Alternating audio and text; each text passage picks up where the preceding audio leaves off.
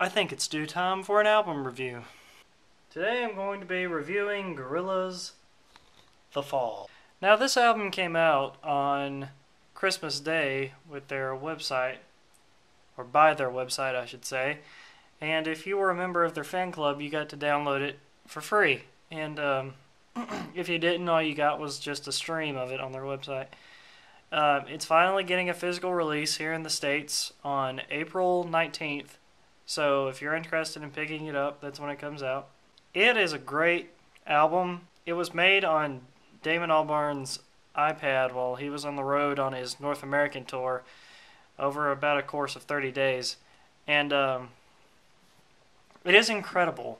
The type of work that he put into this thing and only making it in 30 days is just phenomenal to me. That is the album cover. But I'm just going to go through it track by track, and you guys let me know what your favorite tracks are and what maybe your least favorite tracks are, whether you hate the album or whether you like the album. Just give me a good discussion about it. Gorillaz are my favorite band, so automatically I'm inclined to tell you to go get it because I think it's incredible. Okay, first one, Phoner to Arizona. Now, when this first came out, everybody thought it sounded like a bunch of robot farts. That's how it was described on the Gorillaz unofficial forums. So yeah, listen to that.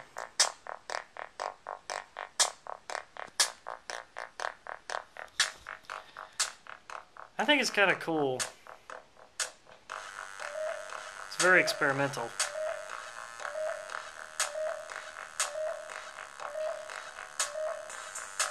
You pretty much about heard the whole thing.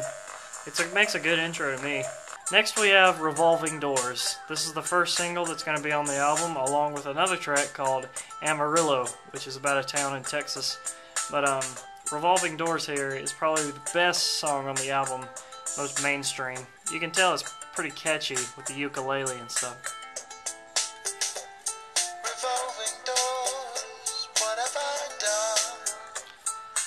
Really, really good lyrics by 2D, which is on the album cover. Voice played by Damon Albarn.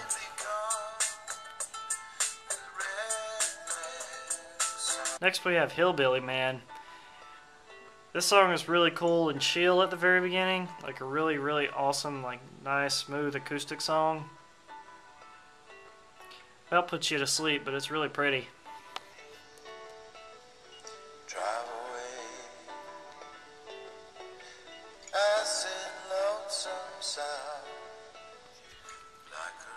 But later on in the song, it turns into this big hip-hop type thing.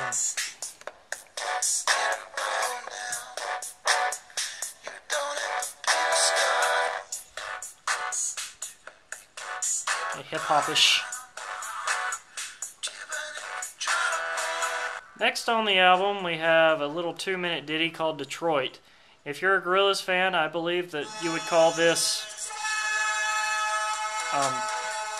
the album's White Light or Glitter Freeze or Punk.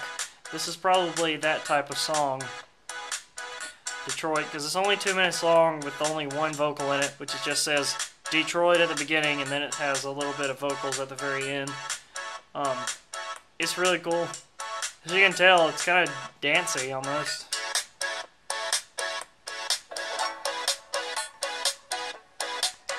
Really enjoy this. I really enjoy this track a lot. Leading into that, we have a song called Chi-Town, which is about Chicago. It's kind of got some funk roots to it. The bass in it is just funky.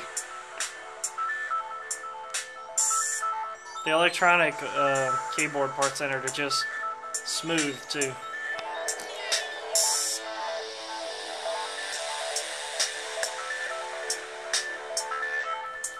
And yes, there are lyrics in this song, but the most pretty part about this one is the music. Leading into that, we have a little song called Little Pink Plastic Bags. This one is really, really ambient. There's a whole bunch of ambient music influences in this song, and it's very, the landscape of it is very big and the lyrics are very simple.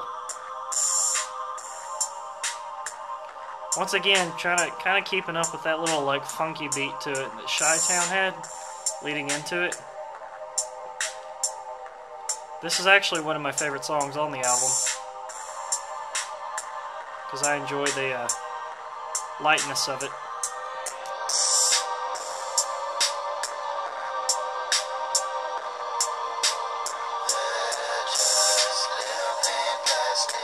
Leading into that, we have a song called The Joplin Spider, which I know a whole lot of you are going to absolutely hate. But since I am a fan of experimental music, I gotta tell you I like it. Now, I don't know what American city he's talking about in this song. I don't know that much about the continent I live in, but it makes a damn good song, whatever it is. I try to skip it to the part that most people would hate.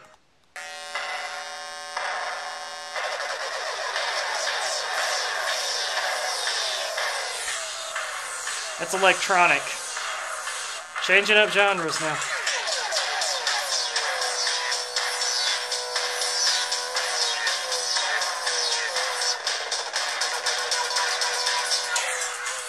I know some of you are like, my ears are bleeding! And that leads into a song called The Parish of Space Dust, which once again is kind of about Texas.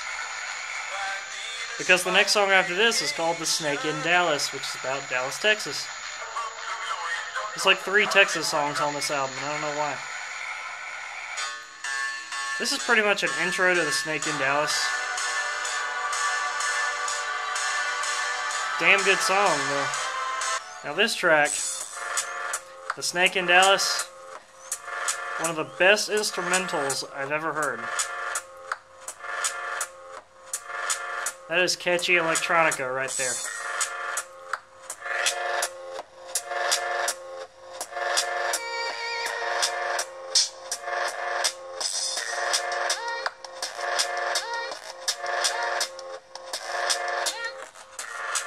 Yeah, it's nice. Next we have Amarillo, which is the B-side to Revolving Doors. One of the very first single, or double-sided single, I guess I should say. This is my second favorite song. Listen to that. That's beautiful.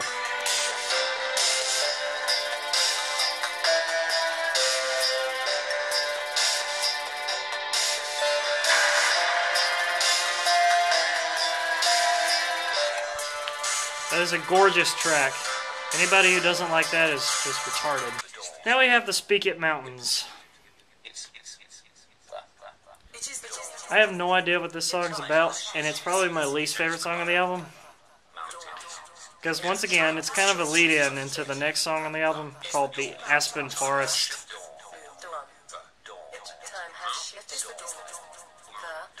Yeah, I gotta skip it. Now the next song here, Aspen Forest, leading in from the Speak It Mountains, is once again a really, really great instrumental. It's very, very catchy, and the piano parts in it are really neat.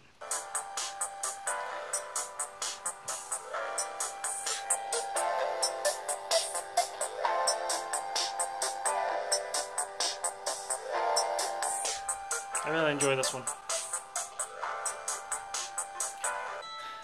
Now leading out of that, we have a really awesome acoustic jam called Bobby in Phoenix.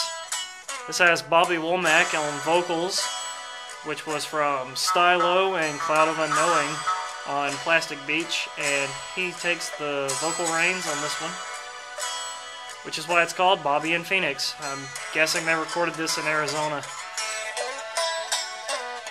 That's awesome acoustic guitar in this one. His vocals are really sick.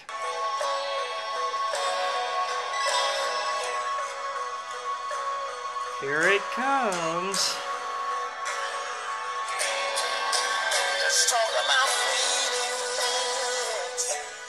That's a smooth jam. Leading out of that, we have California and the Slipping of the Sun.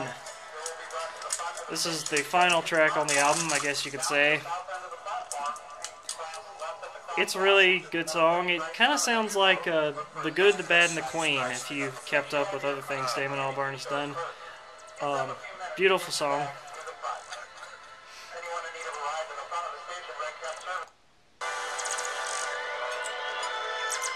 I think it's a good closer. Now, the very, very last song, which is more of an outro than a closer, is called Seattle Yodel, which is this for about 40 seconds.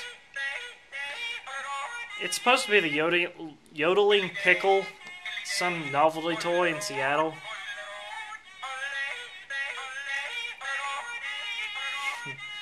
It's kind of funny.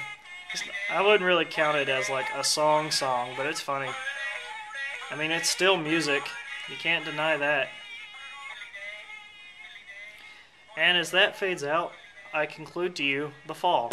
So if you like the majority of what you hear, I highly suggest you go out and buy it. It comes out April 19th, or if you're a fan club member, maybe you can still be able to download it. I don't know. Obviously, I was one, so I got it the first moment it freaking hit the website. So I'm still going to be buying a physical copy just because I'm such a big Gorillaz fan. I like to have physical releases of everything they do if I can get my hands on it. Most of it is over in the UK, and unlucky me is stuck here in North Carolina.